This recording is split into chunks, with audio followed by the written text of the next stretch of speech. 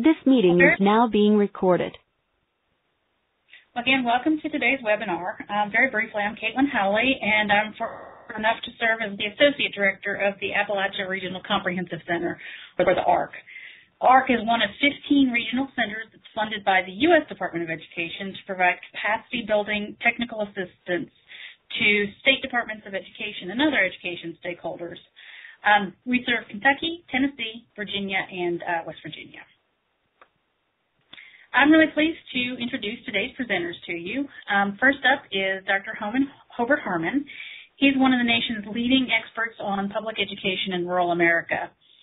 He's currently an independent consultant and co-director of the Rural Math Excel Partnership, which is a project funded by a 2012 U.S. Department of Education Investing in Innovation grant and operated by the Virginia Advanced Study Strategy. He served as an executive assistant to the superintendent of the West Virginia Department of Education, associate director and acting director of the Eric Clearinghouse on Rural Education and Small Schools, and a senior research and development specialist in a regional educational laboratory. His work has been honored by the National Rural Education Association, and he's published widely in the Rural Educator and the Journal of Research in Rural Education. John Hill also joins us today.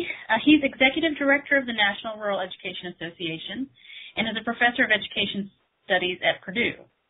He's served as a middle school math teacher, middle and high school principal, assistant superintendent, and superintendent. He's also involved in the Purdue Educational Leadership Initiative for Small and Rural Schools and the Woodrow Wilson Fellowship Program. His interests primarily include the role of instructional leaders at the district and building levels, rural education leadership, and rural capacity. And we're very pleased to have them both here today. Very briefly, so you have a sense of where we're going, our objective today is to consider strategies for supporting rural school districts in terms of implementing best and promising practices, increasing fiscal capacity, recruiting and retaining teachers, developing policy and building partnerships, and finally, increasing economies of scale. So let's get rolling. I'm going to turn things over to Hobart now. Hobart, it's all yours. Thanks, Caitlin. It's indeed a pleasure to be able to participate in this webinar, one of the few activities around the country that is focusing on the unique needs of school systems in rural areas. And in this presentation, John Hill and I have taken some of the information from a previous webinar that the ARCC sponsored, and here we attempt to address some of the issues regarding the capacity limitations of small and rural school districts. This is a particular challenge in some places more than others, particularly where the school systems might be located in isolated areas of the country. In the 4 states, of course, that target this webinar, I think it's surprising to some to know that there are very small school systems. As we learned in the last school system, the person who was participating as a co-presenter had a school system with about 800 students.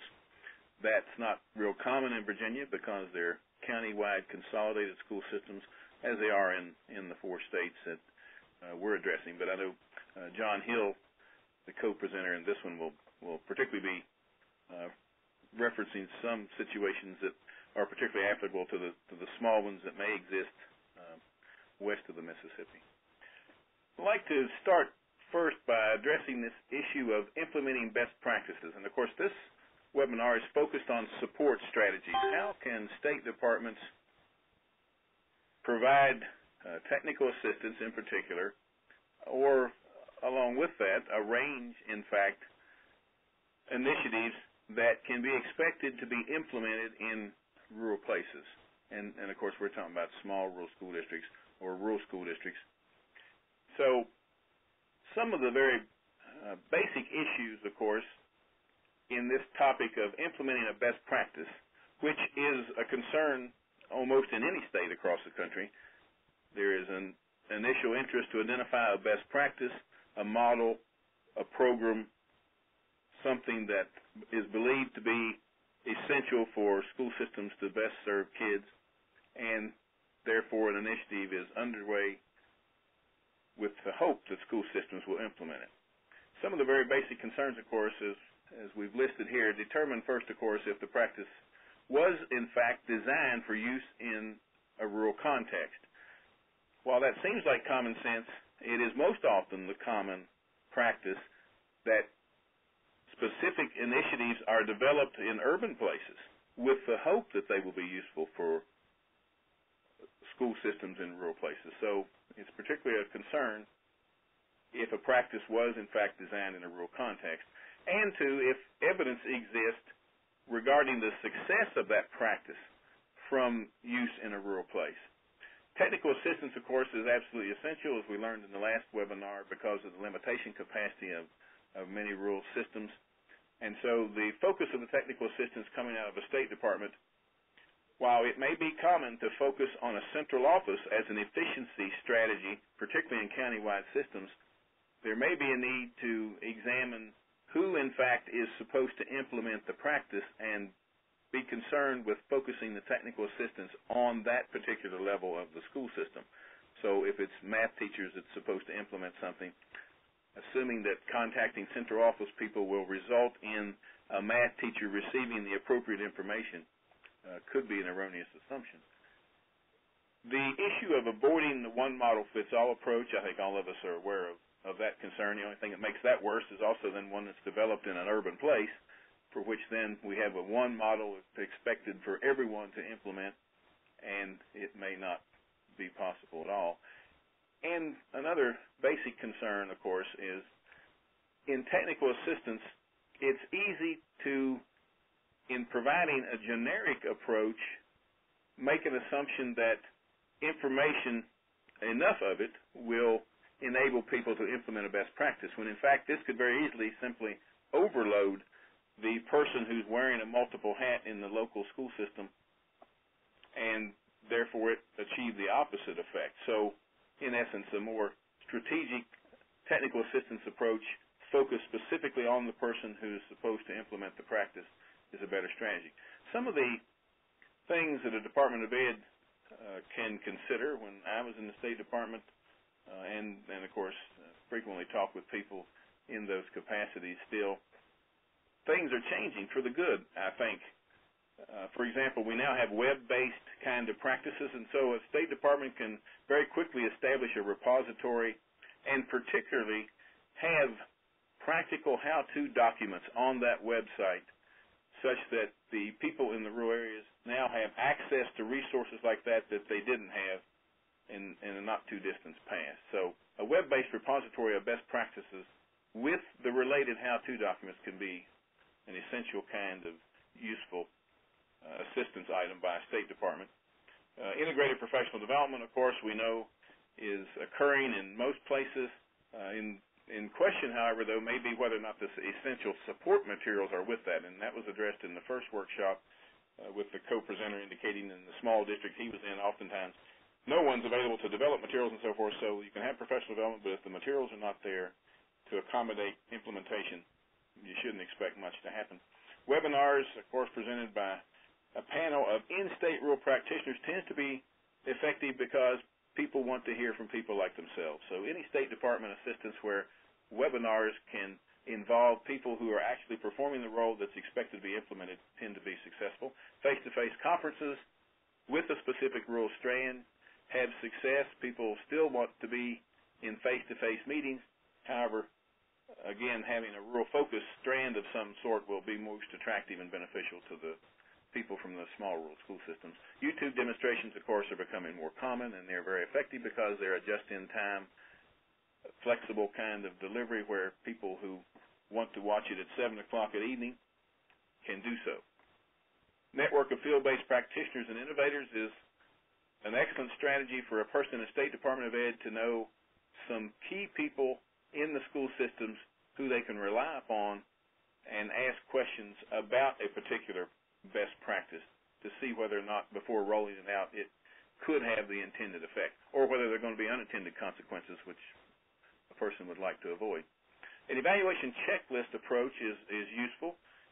That is, people having information that enables them to quickly gauge progress in the process as well as the impact of a particular best practice. And so with people that are wearing multiple hats, simply having a quick way of examining what they're doing in a checklist format accommodates a capacity limitation of less time available by personnel. Recognition of a school and or individual success is an important item for trying to get best practices implemented, because practitioners pay attention to each other's success, as do school board members. Partnership with support organizations is almost essential in small rural school district locations, whether it's a regional education service agency or a co-op or a center or some university kind of entity. Support kind of partnerships are essential to give the capacity for many small rural school districts to implement a best practice. Including personnel from a rural LEA to serve on state committees can be very helpful to help give insight to the development of a best practice, as well as to be an advocate for people in the rural areas who are asking questions about a particular practice. So many states try to do this when implementing a particular best practice, get input from a committee structure that includes a rural LEA individual. Funding incentives, of course, are important in some places regarding personnel use of time, and particularly where they don't have personnel. So initiatives of best practice that are expected to be implemented by existing personnel with no funds provided to hire an additional person, which is an absolute essential person in a key project, will have little chance of implementation. Research, development, evaluation studies, of course, the reality in many places when you ask people, what do you really know about your rural school districts in a state, it simply causes more questions to be asked than answers. We don't find a lot of evidence of many studies going on that pay particular attention to how particular practices will work in rural areas, so that research, development, evaluation studies focused on rural specific can be an essential kind of activity to help implement best practice.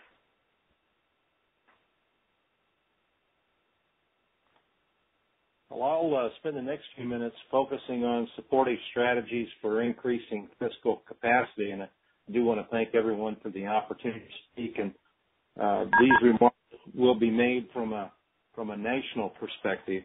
But some of the things that the Department of Eds could do in terms of building capacity would be in the area of grant writing assistance and the use of awards funds for professional development specifically. Consider employing full-time grant writers for rural districts. They do not have the capacity to write proposals of consistent high quality to be competitive in many instances. And then beyond that point, districts may not have the personnel to monitor those grants, possibly if they do win.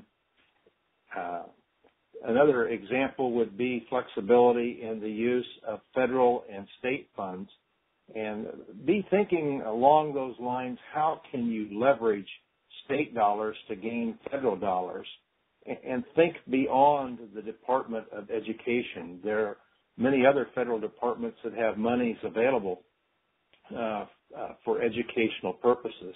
You know, an example that doesn't even come from a department that comes from the FCC is this whole E-rate issue. And some states apply as a state to provide internet service to really drive the cost way down for local school districts.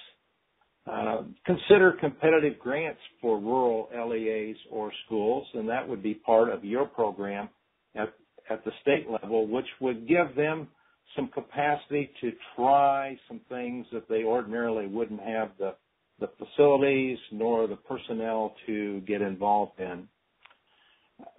Be an advocate for the funding of rural schools and look at the impact that sparsity funding allocations may have in state aid formulas. In fact, what we see from our organization around the country is an effort to pull out those indicators for rural schools and general ed funds, and so that needs to be monitored. And then look at state transportation aid. For example, some states have what's called a linear density index, and that is they look at the number of pupils per mile as a factor in calculating funding for transportation, so that if students are spread out, then rural districts receive more dollars per student per mile in terms of funding those services.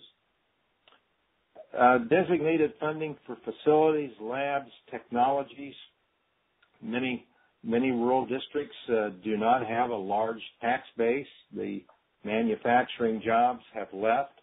The number of people that are involved in farming due to increased mechanization and the use of technology have decreased.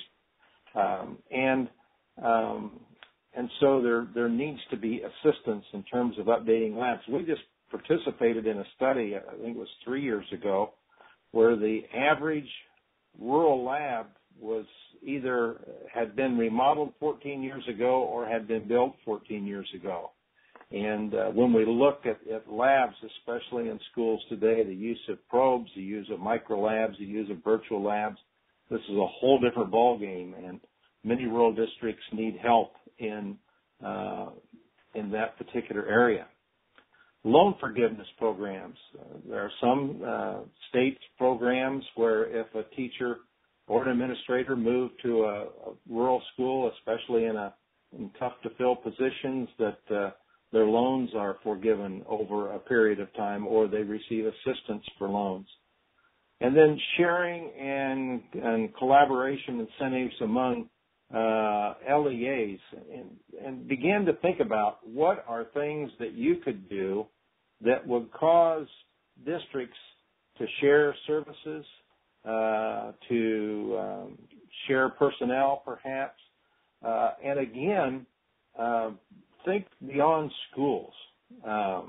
We have some interesting things in some states where schools, local government, and hospitals create consortiums to purchase products or to provide services. So those are some ideas in terms of increasing fiscal capacity of rural districts. Great. Thanks very much, John. Kim, will you please unmute the participant's phone line? We'd like to pause and see if there are any questions or comments. All guests have been unmuted. So feel free to speak up if you have any questions or comments.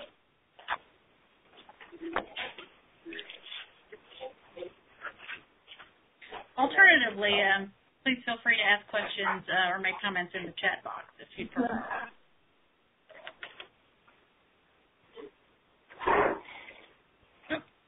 Okay, it doesn't sound as though we have any questions at this point, so we'll continue with the rest of the webinar. Kim, will you please mute participants' phone lines at this point? All guests have been muted. You can unmute your line by pressing *6. Thanks very much, Kim. Okay, I'll turn it back over to John and Hobart. Just a couple thoughts here on supporting strategies for teacher recruitment and retention. Be thinking of becoming part of some rural transition to teaching programs, especially in the STEM fields. I've personally been involved in one of those programs where we recruit mathematicians and scientists, and we found funding to pay their tuition while they're in school and to pay their living expenses, and in return for that training and licensing, they have to teach in a rural school for a 3-year period, and obviously if they complete that obligation, then they don't have to pay anything back. The other thing that we see in some states, especially in the western part of the United States, is providing housing at a lower cost for teachers, especially in the STEM areas. And in one particular district in Colorado, the Building Trades program has built 7 houses. And those are made available to teachers and administrators at for a rent that is considerably lower than if they were renting from some of those in town. Another thing to think about is creating a leadership academy for district and school leaders. And these would be persons who are already on the job, but the job is changing radically. Many administrators, especially in rural areas, are isolated. They need to keep up with their craft, and they need to be involved in networking and collaboration with others, and leadership academies provide them the opportunity to do those three. Hobart? Yes, and I believe, unless the slide is different for other people, the one I'm looking at is one slide that's advanced. I believe we need to go back to one slide where it's the supportive strategies for teacher recruitment and retention, Caitlin. There we are, and we'll just quickly, a couple items to highlight here. State Departments of Education in most states commonly approve teacher education programs in some fashion. So knowing whether or not those programs have some consideration in them for graduates who might then go to rural areas. So that's something state departments of ed might consider as they examine the issue of teacher prep, and how then consequently people who have the student taught in rural areas and so forth and have been informed of what it might mean to teach in a rural school location might be in a better position to be successful as a teacher. And of course that, as we all know, is a positive aspect if you hope to retain a teacher. That first year of experience can be so critical, and whether or not there's a mentoring program. Training and recognizing cooperating teachers or student teachers in rural schools could be something that could be examined and advocated by the State Department of Education. A web-based depository of job announcements for rural public schools, and I think a lot of states are doing this.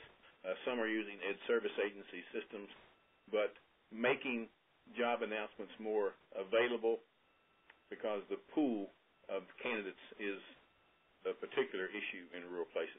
Examples of effective recruitment strategies for rural schools would be useful to make those available. A few years ago, I developed a document for the Southeast Regional Laboratory involving superintendents in the states in the Southeast, where that document suggested strategies and so forth for how to recruit teachers in hard-to-serve places. Subject-specific mentoring programs are critical in rural areas, and of course we know the problem of why they don't exist. Typically, if you've got one algebra teacher in a high school, it's kind of hard to give a mentoring experience by someone in that same subject. So some programs are evolving now over the web and so forth to help subject-specific teachers get the kind of mentoring experience. A generic experience will be adequate for a person understanding the school culture, being able to address policies in the school system and so forth, but it's the subject-specific content area that is the one that typically is not addressed. Parent and family community engagement kinds of issues are important, particularly in working in a rural place where you cannot escape the reality as a teacher of having to meet with parents and family members on the street or, of course, maybe in school, but it's a much different experience where teachers are absolutely absorbed as their personal experiences in the community become essential and information that people know about. So how to work in an area becomes important. There are others that people can consider, but we want to move on to the area of support strategies for policy development and partnership building.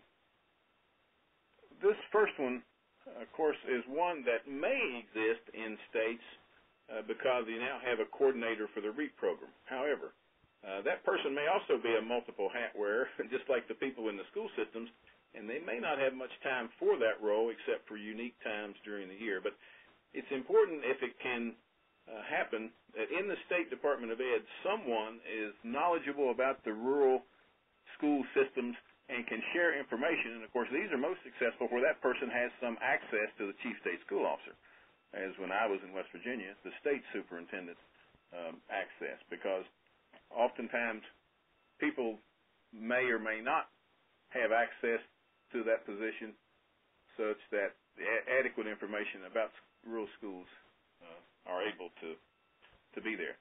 You can encourage pilot periods or longer implementation periods for new state board policies in the rural school systems. They, with the adequate or with the inadequate personnel are likely to need some longer implementation periods. And, of course, I think good practice, regardless of whether rural or urban, is to pilot initiatives first in some small-scale way to determine if the impact will be and the consequences will be what's expected. The issue of collecting credible results of a policy's impact in rural LEAs, we would like to think occurs. However, what we see most often happening is a study or some document report will be produced that says a particular initiative is being implemented and what the results are, but it's seldom that you see any results specific to the rural school systems. So therefore, it's a missed opportunity for sharing the successes and the lessons learned so that the rural school systems can have some knowledge base as well as some hope that that practice is intended for them. Customized reporting requirements. Someone has often mentioned that we need a short form for the small rural LEAs like we do with the IRS for doing our income tax. The reality is they have to fill out the same information whether you have 3 schools in your school system or whether you have 30. And, of course, this becomes an issue where there is very limited personnel. Forming partnerships to address mutually beneficial goals of schools and communities is important. And I know here, John, you want to share some particular kinds of activities that are possible. Sure. In many of our rural communities, access to medical care is very difficult. And as time moves forward and new policies are implemented in terms of health care, it will become even more difficult to staff offices in rural areas. And the U.S. Department of Agriculture is submitting, or I think it's $17 million in grants are available right now to implement telemedicine in rural areas, specifically using schools as the focal point. And these telemedicine centers can be used with many insurance companies, Medicare, Medicaid, CHIPS programs, and so forth. But where departments of ed can really help out is making local districts aware of these grants and educating how these telemedicine centers can be integrated with local insurance benefits, and then helping them come up with a local match. And there are companies out there that are willing to make the local matches. So that's a big one. Working with Cooperative Extension Service, especially in some of their STEM initiatives, their popcorn economy initiatives, project-based learning initiatives. Again, in essence, this is another set of educators that can help us in our goals. And so I would encourage cooperation between the Department of Ed and the Cooperative Extension Service. As the U.S. Department of Ed is in the process of developing core assessments, when you look at those RFPs for the PARC Consortium and the Smarter Balance Consortium, they are required to create libraries of resources. And in those libraries of resources will be sample lesson plans, formative assessments, professional developments on how to teach each of the standards in language arts and mathematics. And so it's going to be critically important for departments of ed to become familiar with those and really encourage local districts to utilize those resources. Now the fields of occupational therapy, speech therapy, and some issues with autism can all be dealt with over the internet. And departments of ed can be familiar with those services. Again, it's hard to find therapists to work in sparse areas, or districts are paying those individuals from port to port when they travel to provide therapy. And when it's done over the internet, you only pay for the time. And the Bowling Green State University has done some interesting research in this area that has found that, especially in the areas of speech therapy, that this therapy is as effective or more effective over the internet than it is face-to-face, and it's more efficient in terms of cost. And finally, economic development. Look at partnering with other departments within state government and other departments within the federal government to assist local districts in their economic development efforts. Again, if we can help a local district build capacity, then that builds the financial capacity to support educational efforts. I think, are we going to break for some questions at this point?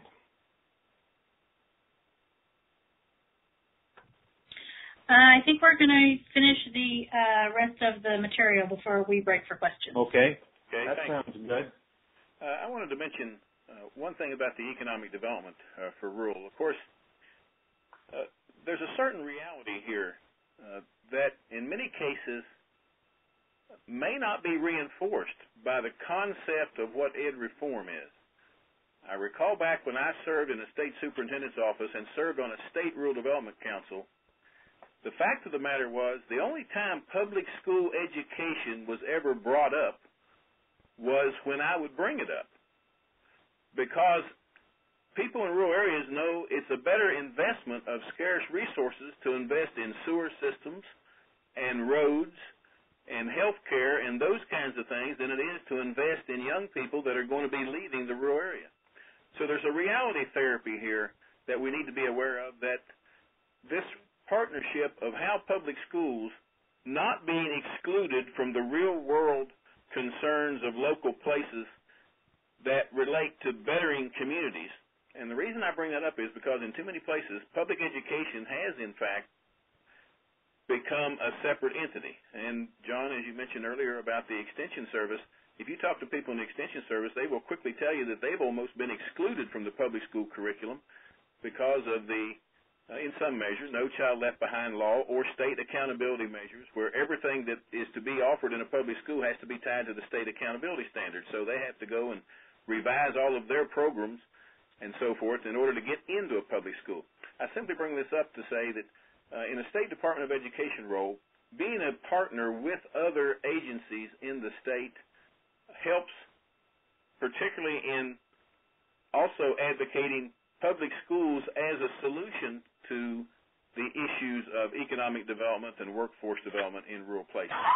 And it's important to note that because in too many places it's being considered not a benefit. Simply graduating students from a public school system and indicating that there may have been a good education experience is in of itself not convincing to people that they need to invest in public education, particularly if it is only providing evidence of how students end up having to leave the area. So it's a win-win relationship of schools working together, but that has to start at the state level as well, of working with other state agencies.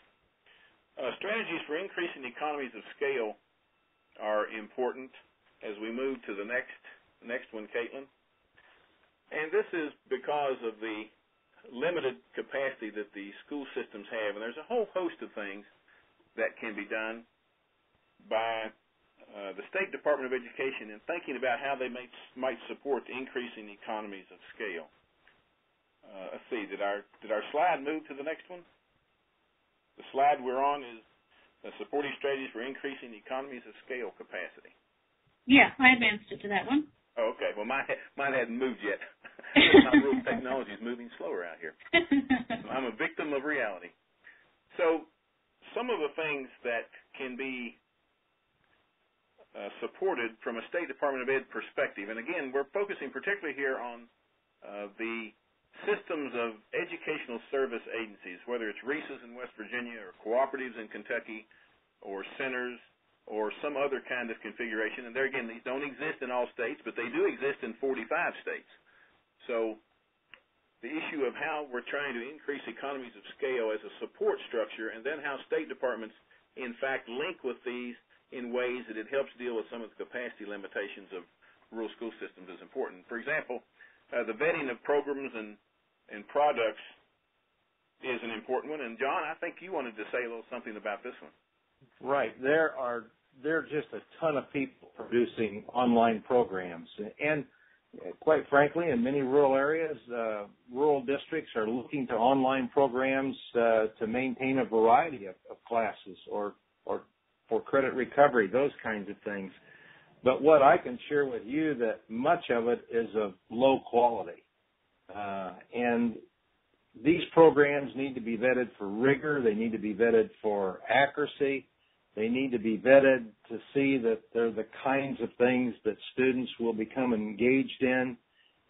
And the programs need to have the ability to hold students accountable, not only throughout the course in terms of formative assessments and so forth, but in terms of an end product. And so it would really help many rural districts if we were to vet those programs for them and let them know what's out there. And then the synthesis and use of student data at the school level. Our teachers are trained to teach, and they're just not data experts.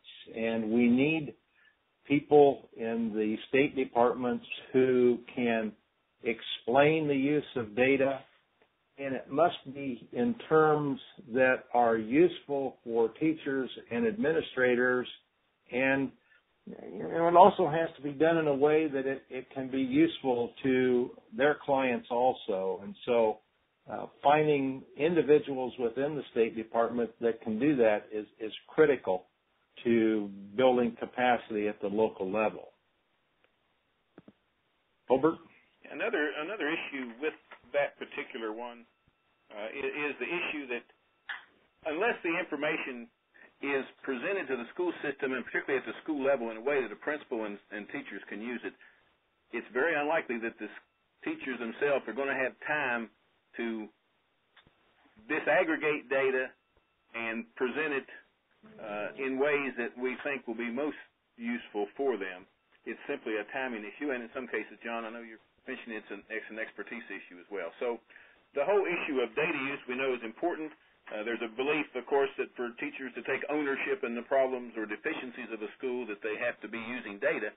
But the point is somebody else has to be crunching the data, putting it into infographics or presentations that teachers can look at and make some determinations, not all the other assorted kinds of work that typically goes along with data use.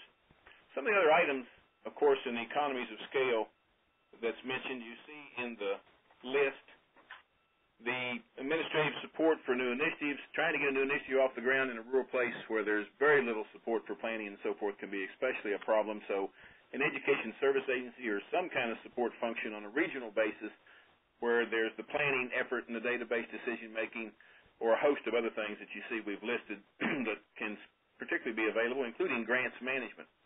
Some school systems do not go after grants, and I guess we see a certain criticism here that there's been grant opportunities, but rural school systems do not pursue them. In many cases, it's because it's simply looking around in your district and wondering who's the volunteer that has the time to do that, and then there's the issue of managing the grant itself. And so some support service has to be available in an administrative capacity for that to happen, and also reporting services. So in many cases, that service agencies might perform some of these that give school systems as a group capacity to be successful with grants. Cost savings through cooperative purchasing, we know that's occurring in a lot of places, and it's absolutely essential in saving money for school systems and consequently making some instructional materials and equipment available that would not be available if it was an individual school system trying to do this. So states can encourage this. Also, the encouraging of course offerings on a regional basis. In some places, career and technical education is offered on a regional basis. In some places around the country, dual enrollment, AP, all those kinds of course offerings that too often do not exist in an individual small rural school or school system can be encouraged as we think about that in a state kind of way. Professional development opportunities for educators, of course, are not possible, particularly in the subject-specific areas where there's small numbers of teachers. So, again, thinking about how leveraging a regional approach of some fashion enables that to happen, and the concept of a customized technical assistance to educators, whether it's a teacher content coach or other kinds of support. As you notice, most of these we're talking about end up being support kind of people that are available or can be available on a regional basis if school systems will collaborate, share resources, perhaps invest some of their dollars, gives them some opportunity to have a support of personnel or a particular service that they could not have on their own. And one of the items that we see that's evolving around the country is the support of the Grow Your Own programs. The candidate pool for teachers, particularly in math and science and some other areas, is often small. It can be in special education and in foreign languages. And so the issue of how those kind of programs might be supported at a state level where school systems come together, create some kind of an approach to grow their own particular personnel that are of the caliber that's needed to change schools today is very important, because it's well known if someone is from somewhere else, they are likely to go somewhere else. So recruiting somebody in to an area from somewhere else is a much less effective strategy than finding people that are committed to the area, who are the right kind of people who can be given the support to learn the qualities for implementing key reform initiatives, being objective about making decisions, and working with people in the community are much more likely to be a successful school person who stays. Technology access, whether it's internet or technology services, this was addressed in the first webinar, how simply indicating to educators in the rural school systems that all this information is available on the internet is not viable if they don't have access to a quality internet service provider, or if they're spending almost all of their money simply to get access to the internet, then there's no dollars left for purchasing technology services. So some of these issues can be addressed on a regional basis, again, in the concept of an economy of scale by using an ed service agency to make this possible. Program evaluation services, of course, are almost non-existent, yet now one of the most essential services that's needed for people to implement programs that get results, and that's where we all are today. The day is about gone, although, as John mentioned, we have so many providers of so-called successful programs coming to the school superintendent door or principal's door saying, we have the answer to your problem. The issue of vetting those in a way that there is evidence that programs work in the context of rural schools is becoming more critical all the time. So program evaluation services are important for implementing best practices for students, but they're also important related to that next item of grant seeking, that without evidence of programs, and this is the case in states, and we know in certain states there is very little information available about the success of their rural schools. So on the one hand, on a national basis, to compete for a grant on a national scale, to have no information collected with credible evidence of the success of the program makes it very difficult to compete for grant money without worthwhile and credible evaluation kinds of information. The grant-seeking services, in many cases, the ed service agencies will provide someone who helps people know about grants and so forth, but as John and I have talked in the past, and in fact a colleague and I offered a workshop at the National Rural Ed Association a few years ago on how to more successfully organize and develop grants, and what we found to our surprise was the people in this workshop were people wanting to, in essence, provide a second income kind of situation for themselves. The reality is most rural places don't have people, and so they need someone to help write the grants. It's not just enough to give them the information that there's a grant opportunity. Other things listed there, of course, are school improvement consultant services. A regional approach can help give capacity because they can draw on the expertise that exists in the region. And if superintendents and principals and others will share expertise that way, some of the best effective consulting services come from the very people in the region who have been successful at implementing a program that the state wants implemented. So it can be an effective strategy, as well as, of course, if there are consultants needed from outside the area, usually an agency that is regional in nature, such as a co-op or a RESA or something of that fashion, has more resources to bring someone from the outside that the educators may need to hear from that otherwise they would not. And certainly as we see budgets dwindling for travel expenses, there's less hope that teachers and administrators can be going to conferences far away. Statewide contracts, this can be common in some states where to leverage the most economy of scale out of the available resources that exist, a statewide contract can be released such that certain education services or products are available to schools that they obviously would not be able to afford otherwise, and obviously students will not get the services or teachers will not get the certain kind of product that they need to best help students in the rural areas.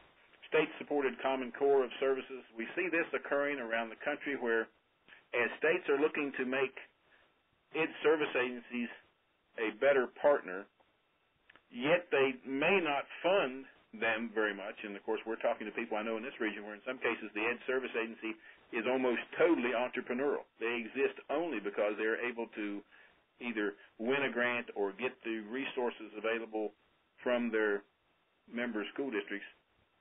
But in some states, if the state has a certain support system in place that focuses on a common core of services being provided by these regional assistance agencies, then this is a better strategy for supporting implementation of ed reform initiatives in the local school systems. But because of limited dollars, then the issue of a common core becomes important. What is the essential common core of services that the state might support that ensures that the school systems and consequently the teachers and ultimately students receive some essential kind of support services for the education? And lastly, a state-supported center of excellence among ed service agencies. We see in places where, particularly with limited dollars, the old strategy of everyone being equitable in services provided is not the same as saying dollars are very limited, therefore we're going to have one entity in a state that's going to be with expertise in a particular area, whether it's math or reading or whatever it might be.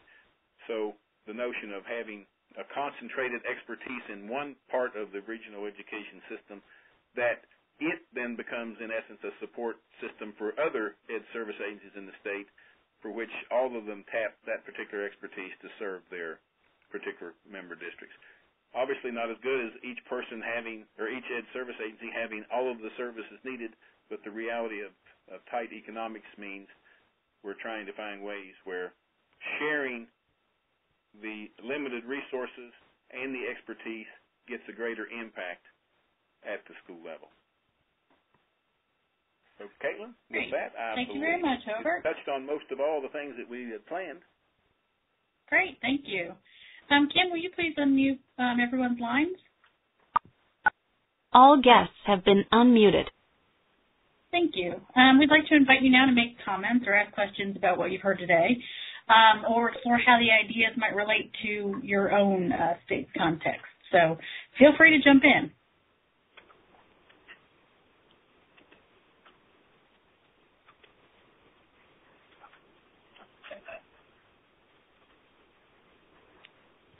Okay.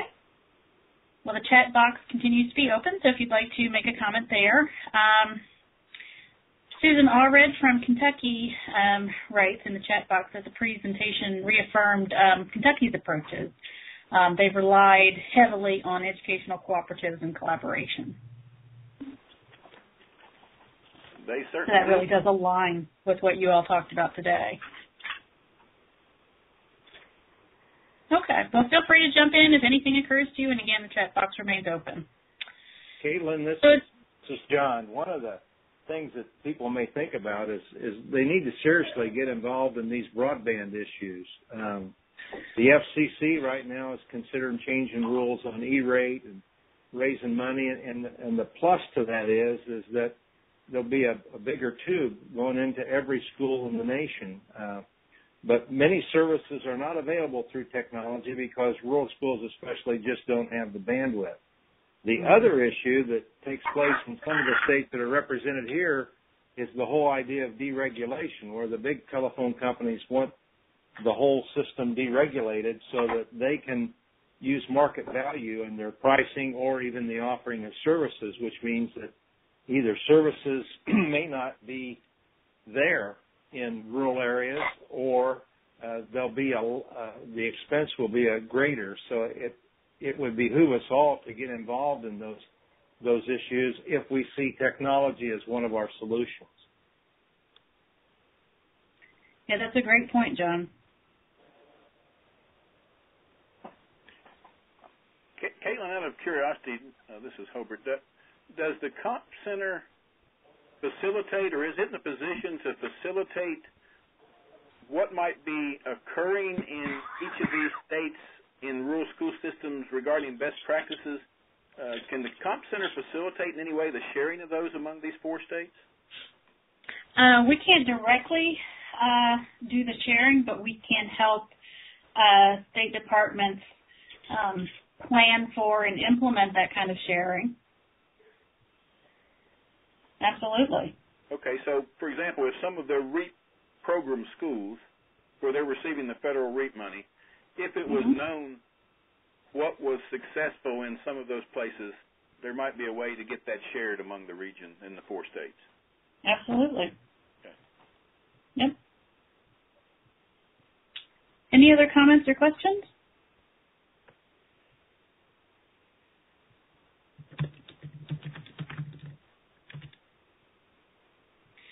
Okay. Well, as we prepare to close this webinar, I'm going to sum up real briefly what we've heard today from talking with Hobart and John. A key principle, for one, is that support for rural districts is best when it's customized to accommodate rural strengths and constraints and is responsive to context, which is something that Susan pointed out earlier today in the chat box. The second theme is that SEAs can use a very wide range of support strategies to help rural districts with a variety of efforts, including implementing best practices, enhancing fiscal capacity, recruiting and retaining teachers, developing policies and partnerships, and achieving some economies of scale. And then finally, some important supports that we heard about today include regional education service agencies, rural targeted resources and programs, designated and credible advocate for rural districts at the state level, and deliberate inclusion of and engagement with rural districts in state efforts. We're going to follow up today's discussion with a third webinar scheduled for Friday, August 30th at 3 o'clock. It will feature Kai Shaft, who's Director of the Center on Rural Education and Communities. And the webinar will focus on the socio-cultural dynamics of rural places, how they might manifest in rural districts and in interactions with the State Department. And then finally, how states might address any resistance to state initiatives that they encounter from rural districts. We'll be sending you an email invitation shortly. We'd like to invite you to take a very short survey about this webinar. I've added a link to the chat box. You can access it just by clicking on it. And later we'll send you an email with a request for some more information because we take these kinds of events, we take your feedback seriously, and your feedback helps us improve these events. And as always, we invite you to connect with us in any way that you'd like. We have a number of mechanisms where you can reach us on the web, via Twitter, YouTube, and, of course, the old-fashioned way, you can give us a call. Your goals are ours in lots of ways, and these services are intended to help you achieve them. So thank you very much for joining us today. Thank you, Hobart and John, for sharing your insights with us. And we'll be in touch soon with an invitation to the third webinar. Have a great day, everyone. Thank you.